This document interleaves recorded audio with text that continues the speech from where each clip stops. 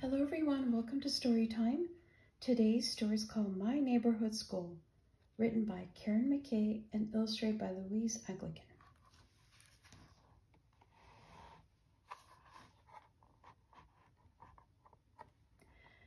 This is where I go to school. I come here every day.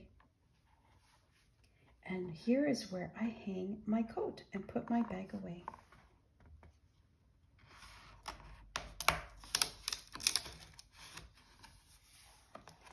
When we go into class, we start with circle time.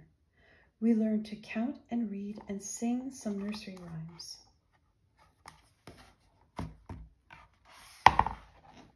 After class, the lunch bell rings. I eat with all my friends, and then we play and slip and slide until our recess ends.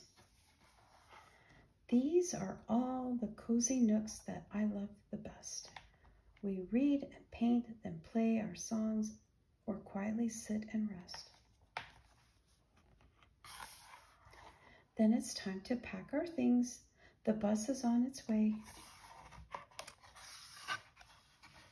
I'll go home and see my family and talk about